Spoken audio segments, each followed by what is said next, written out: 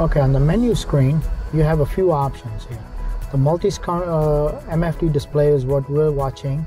Then you have the engine data, the maps only, the compass, which is a different mode for 3D, the traffic, flight bag, your downloads, your messaging, your squawks, your aircraft profile, your pilot profile, and for passengers. And then we also have your pilot logs as you're flying out in your statuses. So on the multifunctional display, is you can see that we can concentrate on the multifunctional display, or you can go home and you can double click this thing and you can have the multifunctional display.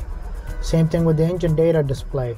You can see the engine data, or you can even double click and you can get the engine data display.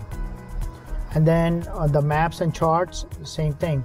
And then in the maps, you can see your low en routes, your high en routes. You can zoom in as you're flying, zoom out.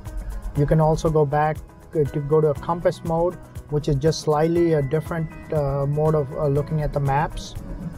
And then traffic. So if you have traffic connected to your traffic system, then it'll show you the traffic. Your flight bag is if you have anything that's loaded on the internet that you have saved, you can look at all your flight bag instruments. Your downloads is your data for your iPad, your sectionals, your low altitudes, your high altitude charts, and your map data. So you can whichever airports you want. Your messaging. You can also send chat back and forth if you have a live internet connection to your app and to the ground. Then you have your squawks. You can record squawks for the aeroplane as you're flying. You can add an issue. You can all the different items you can do on a squawk, and you can see all the open squawks for your aeroplane. Then you can have aircraft profile, how you want to set up your page. This is your basic app for this airplane.